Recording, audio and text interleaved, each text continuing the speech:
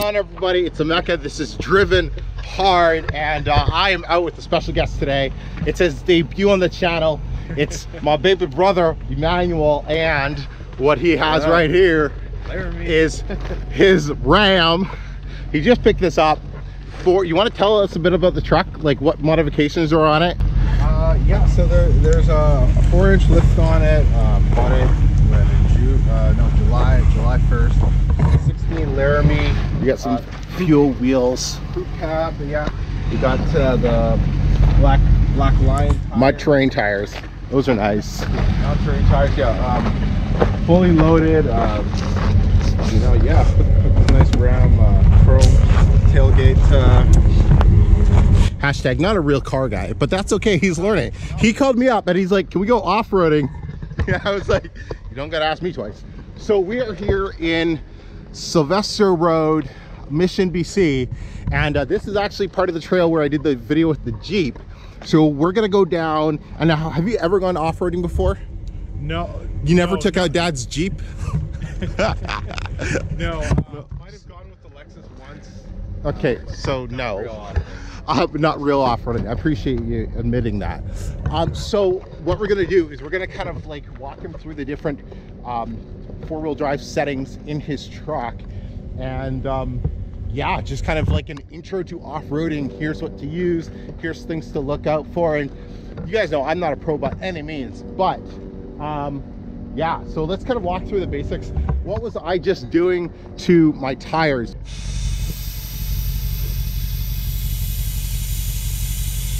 Do you want to explain what I've explained to you? What is the purpose of airing down? Airing down, well, better traction. First off, you don't want to puncture your tire if you go over any sharp rocks. So, right? Yeah, those are the main. And for example, me with my 21-inch rims, the main reason I chose to air down is to make the tire softer to conform around rocks. It's like if you have a hard balloon and you put a hard balloon onto a rock, it'll pop it. But if you take air out of that balloon, it'll conform around the balloon. And so that's exactly what I was doing. Obviously, we should be using something like this. That would be a lot better. We're not even gonna air you down, bro, because you'll be okay. You will be okay. Want to explain why somebody would air down? More traction to increase the footprint of the overall tire. And hopefully we don't, no, forest fires don't happen over here, so we should be good. No smoke. Yeah, no smoke, we're good. Okay. The most important thing that I'm always worried about, yeah, is getting a side puncture. There's a Gladiator, getting a side puncture, right? So your tire, rocks are good here, rocks are bad here. Right. So whenever you're going, right, you want to, if you see a rock, like, you're always looking ahead, right? So if you're looking ahead and you have a rock coming up here, right, you either want to have your tire go on top of that rock or avoid the rock altogether. Worst case scenario is for you to drive it here and it'll puncture your sidewall, because that's one, it's not repairable, and two, no, it's just one, it's not repairable, and you're unless you have a spare. But yeah, so let's head down and then we'll go up that climb and then head up the road a bit more.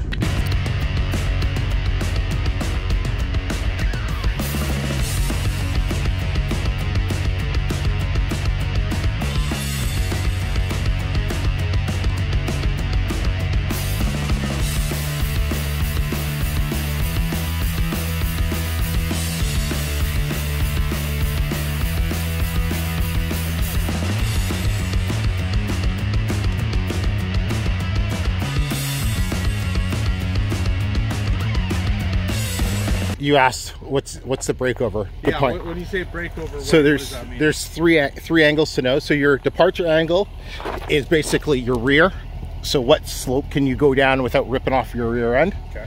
The breakover is, yeah, the middle. So that's what I was asking you as I was cresting the top. Yeah. Because if you get hung up on that, all of a sudden the weight is no longer on the wheels, it's on the body, and you usually got to be pulled out. And then the approach is the opposite of this. It's just up front. Okay. Right? So, but all right.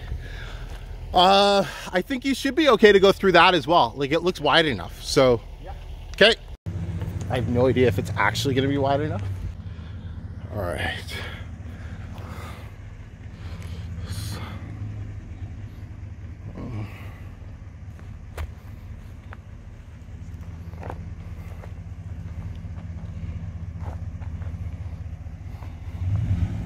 Hey, passenger a little. Passenger, yep. Straight, keep going. Keep your driver with tad. Okay. And keep going on that line. Okay, slowly. Okay, hold up. So you're gonna have to come as close to here as possible in order to navigate this turn. So you're gonna keep coming in that straight line. Okay, keep coming. Keep coming. Slow, slow, keep coming, keep coming. Now driver, just, okay, stop. So I'm just gonna watch the back end here.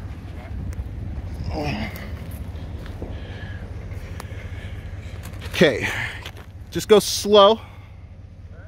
Yep. Okay, yeah, you're gonna clear that rock. Keep going, keep going, keep going. Okay, and yeah, stop. Turn, drive, turn passenger and back up. Keep turning passenger. Okay, back up. I'm sorry about the audio quality here. I didn't bring my actual camera, which has the mics. Okay. Okay. Driver, keep driver. Okay. Passenger. Okay. Yep. Okay, driver. Okay, hold up. Passenger. No, not okay. Driver. Okay. Yeah. If I had the clearance, you'll have the clearance. So, cool. All right. Yeah. Probably the most technical you've done before, huh? Yeah, driver, passenger, I like that. No. So when you go, so just don't go hard all the way unless it's like hard all the way. Because usually it might just be like, you got to turn it just a little bit. Okay. Right? Because remember, like I'll have a better indication of what your wheels are doing than you will. Yeah. So what you might think is correct might be like way over and then, yeah. One thing that I can feel just driving it being a lifted truck is that you definitely don't have the visual clearance when stuff is right underneath. You know what helps with that? Cameras. So we're gonna come up from here, around here, up here. What do you think the main obstacles are or areas of concern we want to? Well, obviously, I mean, you know, you got sharp rocks on the side. Sharp rocks are my only concern in life. Yeah, so really anything else, it's a pretty laid out track. Yeah. Like looking at that stump right there, okay. It could be a clearance issue. I don't think so, because last time I did this, my suspension glitched and I was in regular height and I think I cleared it. Okay. But that could be an issue. So a trick that you can do to get over stuff if you're not going to clear it is drive on top of it to basically raise up the thing. So let's try that.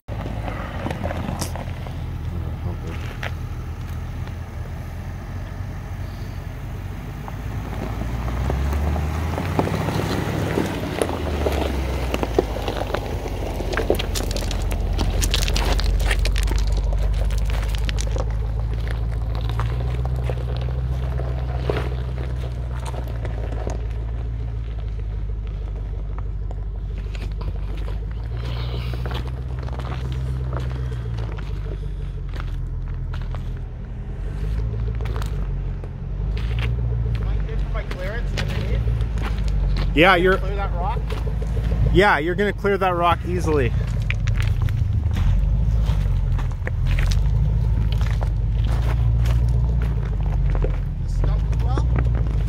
Hold on. Let's see that rock. Yeah, you're okay. You got enough. Yeah, you got it. Well, a little on the back there. Yeah, you're good.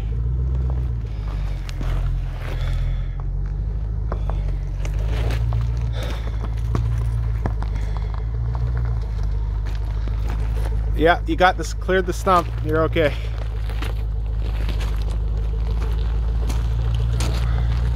All right, he made it. Look at that. Course one.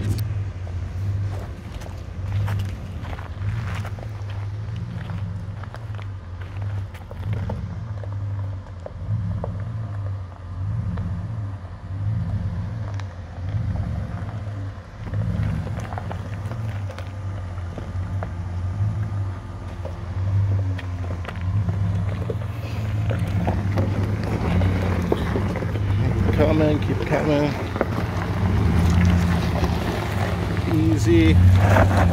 Okay, easy. Now, are you in 4 low? Passenger, passenger, passenger. Are you in 4 low? Okay. Oh, shit. Yep.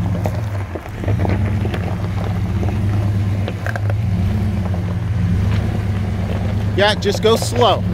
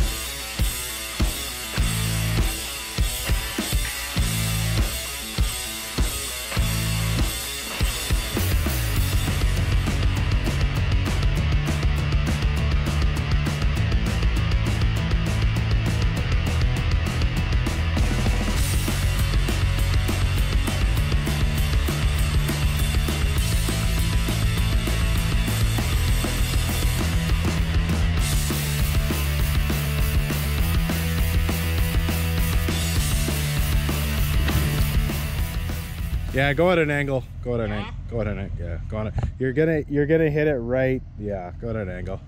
What part do you think? Where you are. I know. Because your front tires aren't gonna. My tires are gonna hit the wood, and then what's gonna happen? Is it recording? I hope so. Yeah, it is. So my tire's gonna hit the wood, right? Yeah. And then what's gonna happen here? My tire's gonna hit here. It's gonna climb out this. It's gonna raise it a couple more inches. So it might look like I'm gonna hit it now, but once my tire comes on here, it'll raise it. So you just keep watching. Watch me.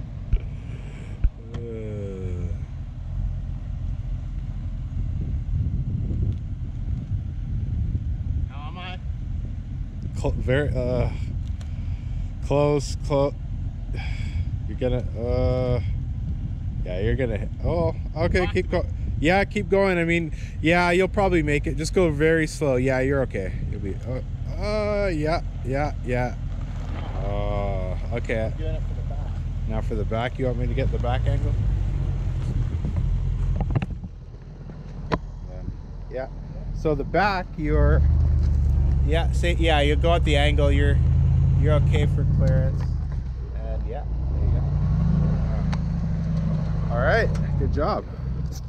See, those are the situations it's awesome having a spotter, competent spotter, because there's no tech in the truck, there's no cameras, nothing is going to tell you that when you get that close to obstacles. You have to have a spotter there, so he'll have no problem tackling this. Yeah, man, yeah, you're good.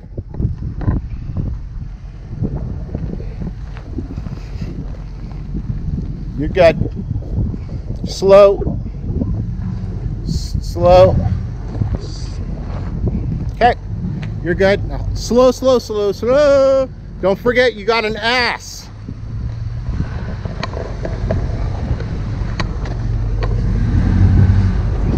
So what we're gonna do, we don't want to be on these tight little trails because I just don't want to destroy all the beautiful paintwork I've done on the range. So we're gonna go back up to the Forest Service Road, head down a little bit more and try to find some more open areas with some more challenging obstacles. I'm gonna help him turn around the bus.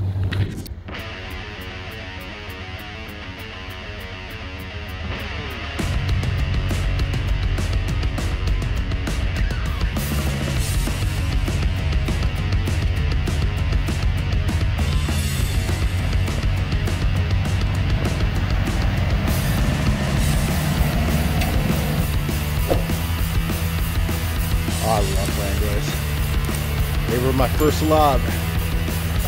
Oh, perfect. Love it. Beautiful. Made it look easy.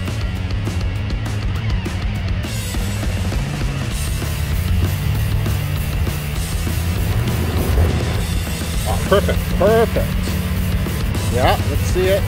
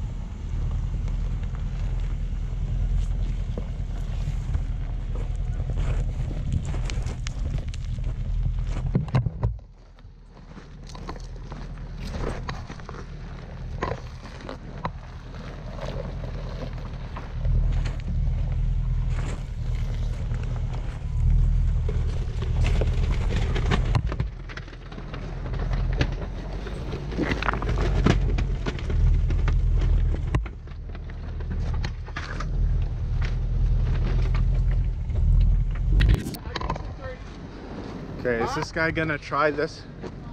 I know it'd be better, but this would be a better video.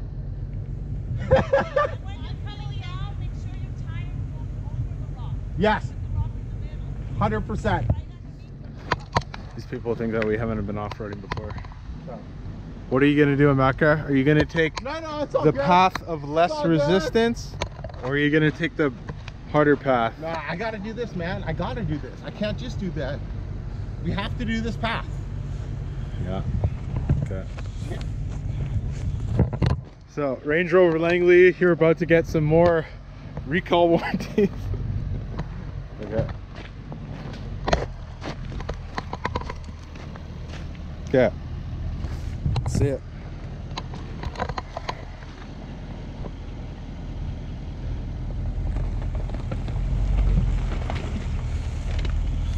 You gotta be watching my front angles and everything. Yeah.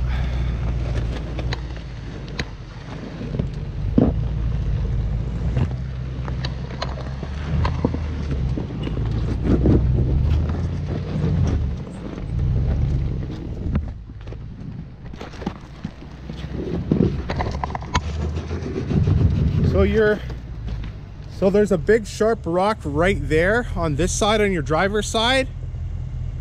It's very, I don't know if you want to, it's sticking out there. Like, you'll have to climb it, obviously, but you see what I mean? Like, you're not gonna, this part of the plastic will scrape it from the way that you're going, but clearance wise, you're okay underneath. It's just a lot of sand, but nothing sharp that would do any damage though.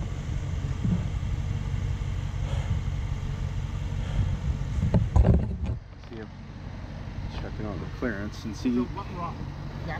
Yeah, it's just, this is the only real, that's a doozy, that's a big one. Like, over here, it's not, that's really your only big obstacle, right? No, I know. What do you... So, okay, when I get onto that,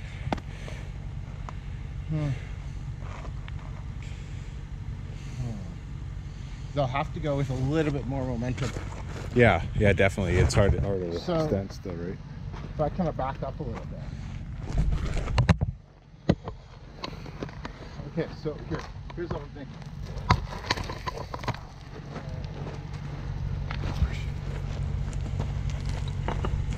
Okay. He's using an extra rock for. Why'd you put that rock there? Go on this side. Yeah, and almost so you're on an angle type thing. I don't know if this will support me. What? It might just slide. Okay. Yeah, but like when you come like this way, and so your tire will be on, and then you kind of be on an angle coming this way, or If I back up, if I go around the rock, you mean? yeah, that's what yeah. If you go, if like you're, And then if you go this way and then up. Okay, let's see. Are you gonna go back back and gain over. momentum?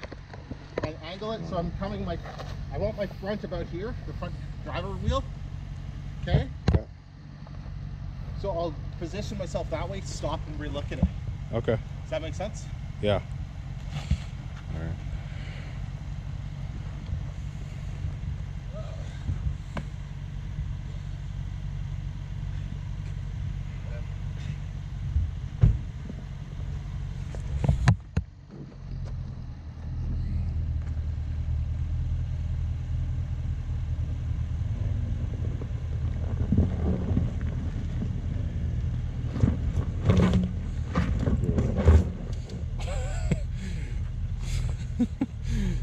Okay.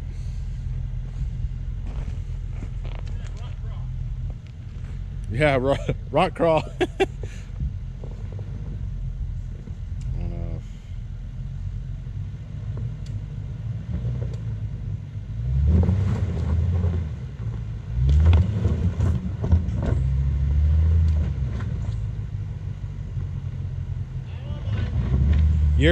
You're good. You're avoiding the rock right now. Okay, so you're totally past, that's the rock.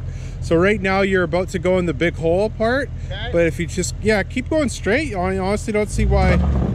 Yeah, okay. Now you're on there. Okay, so you passed it. No doubt. Okay, how am I out? You're on the passenger, you don't have a lot of traction. Camera. You don't have a lot of traction on the, I'm not worried about traction. okay. I'm worried about body damage. Am I okay? Yeah, you have clearance on both sides. Yeah, you're okay. Just keep it straight. Keep the camera straight. Okay.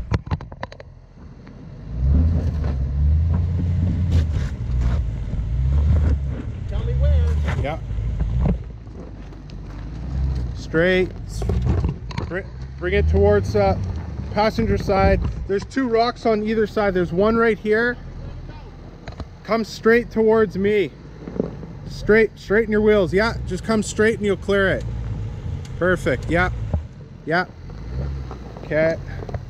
And yeah, you're good. You're good. You're okay. All right. Yeah. So that was in rock crawl, because I know everyone's gonna want to know rock crawl, low range, obviously. That was intense. Did I hit anything? No. No, you were good, because every time you go over a branch, it's the exact same sound as cracking plastic. Damn. All right. Where did those girls go? I wanted them to see that. That was freaking intense. Yeah. So bro, you got to do that too now. That was intense. Oh guys, we can see that. I don't know what it can look like here, but there's a massive, let me show you, massive dip here, then this rock, plus we're coming after going through that, so the tires are already wet. And whew. But you know what, my brother, he talked me up it, so that's tight. All right, so let's take a look at what his four-wheel drive system is. What year is this, Ram? 2016. All right, so you have Speed automatic. two-wheel drive, four-wheel auto, four-wheel lock, four-wheel low. So basically, four-wheel auto is like your quote-unquote all-wheel drive system. So whenever it's raining, if it's snowing out, and you want the truck to automatically be shifting power around, right? Four-wheel lock will lock the center transfer case, so it's now distributing power 50-50. For anybody who actually has better information on the Ram's four-wheel drive system, please comment below. I'm just going off of the basic knowledge that I have from how the Jeep systems work, which would be pretty similar to the same freaking have. Yeah. Four-wheel low, what that's going to do is throw it into low range, and so with the, you basically get a lower set of gears. When we go into four low in a sec, you'll know what I'm talking about, because you'll feel it. Yeah, so there's your basic stuff for right now. So right now, honestly, with your tires, you could do it in two-wheel drive up until the hill, but whenever you're going to be doing something that you know you're going to be off-roading, for example, I would put it in four-wheel drive lock versus auto. It's more for the pavement. Does that make sense? Okay, so four-wheel lock when we're just going up and down this terrain? Yeah, even this, I would put it in four-wheel lock. But four-wheel low when we're going up and down? Whenever you want to do like a steep climb or something like that. Or a descent, because it'll slow you down, right? Like in this type of like Forest Service road, I'm a big believer switching to four-wheel drive before you need it versus after. If you do this road in two-wheel drive, especially like driving a pickup truck in the rain, you're in two-wheel drive, your back end's going to be a lot lighter. It could spin out. So might as well throw it in four-wheel drive for safety, right? But yeah, so I just put it in four-wheel lock right now. And I don't know how your system shifts. Some of them you have to be in neutral. Yeah, this one I have to be in neutral. From all these. Lock, yeah. Brake, and turn to desire. All right, so now it's in four-wheel lock. You can see with a little indicator shift or light there, and we're good. So yeah, just follow me down, and then yeah.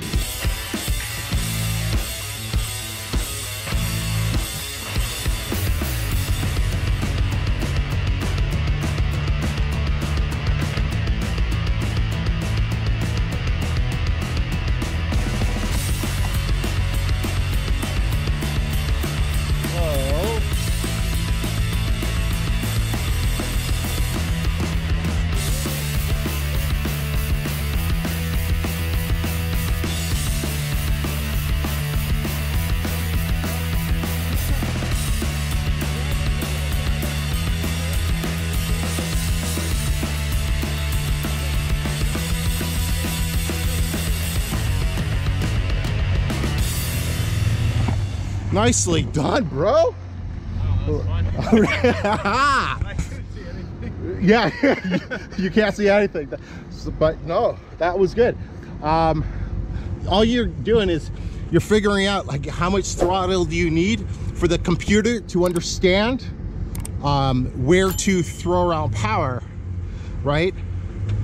But no, that's cool. You can also, like, I don't know if you use manual gears.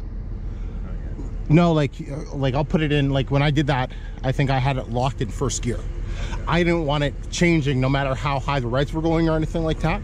So I'll lock it into a certain gear I want, just to basically take as much control from the car as possible. But nice work. Let's go find this lake. All right, guys. I don't know how that video came together, but Emmanuel, what did you think? Did you enjoy your first time? Yeah, it was fun, man. Kind of, yeah, it's different, right? Yeah, I know, it's different. It's just to test the vehicle and see what capabilities. And that was all like pretty juicy stuff. Like, we got to find some better locations, but you know, I don't know if we got it on camera, but like there was a large section of the road that was blocked off, so we couldn't even get to some of the other areas that I've got some footage before, but whatever. And have more gas next time. And have more gas. Mr. Only half a tank, so we actually had to call it because, you know, he needs a gas station. But anyways, guys, hope you enjoyed. If you have any more tips for this guy, let him know in the comments. Until next time, everybody, let me know what you are driving hard. And the emoji that we're going to be dropping today, family emoji. Drop the family emoji in the comments. Until next time, everyone.